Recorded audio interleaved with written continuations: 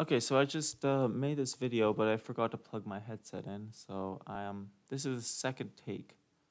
So this is a sprint we did at UFC.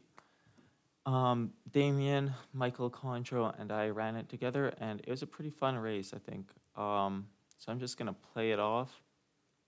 So we can see to number one, basically. Oops. Damien and I went from the left, and Michael came from the right. He lost a little bit of time, but that was kind of the route choice. And then to number two, we had the option of going right or left, and I kind of messed up the left. I was too slow, and I got caught in a trap that I forgot about, and so I lost like 10 or 20 seconds there. Number three to four, we had the option of going straight and back, or like kind of zigzagging like this, like straight and then coming in here. I think it was about the same, or left was a little bit shorter and faster. Number five was a good route. It was either right or left, and right was about 60 meters shorter, and so it was definitely a little bit faster. It also depends on exactly where the control placement was, because I think it was supposed to be here, but we all kind of ran over here. We didn't have control descriptions or controls. I'm going to put it back a little bit. So to number six, the optimal route choice, which was pretty hard to see, was through this little trail.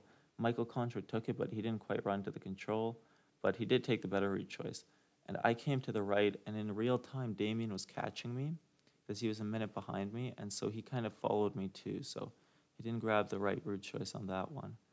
To number eight, the question was, do we want to go from the left or do an S and come in from the right? And it was basically, I'd say, about the same time-wise. This one was the same distance-wise, so that was, you could only lose time if you hesitated and stopped to try figuring it out. And then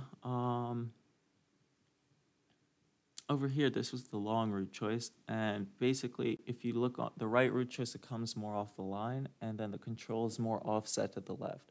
So definitely coming in through the left and just making sure you hit everything and read all of the features correctly was the better route choice. Number 12, you could come in from the right or from the left. Left was better, it was a little bit shorter.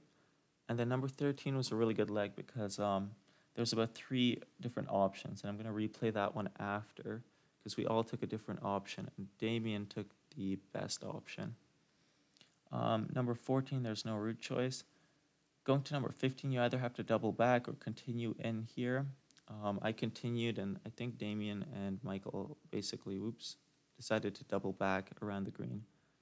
Yeah, here I was losing out a little bit. This was just a transport leg across to this more interesting area. Here we all went to the left to 17, and then to 18 I did a little bit of a variation. I came in through here between these buildings, but it didn't really matter. It was exactly the same time-wise. And then here from 19 to 20, Michael came straight and then straight, and we kind of took more of a diagonal. I think the diagonal was a little bit shorter and a little bit faster, but Michael wouldn't have lost too much time. I think only about 2 or 3 seconds in all. And then the rest was just running. And I was about a minute and 20 seconds behind Damien and Michael. They were both, I forget exactly what their time was, but it was good, and I was really happy with the run. I need to speed it up a little bit for JWOC, but I think running track for the rest of the season will do pretty good. Help me with my speed.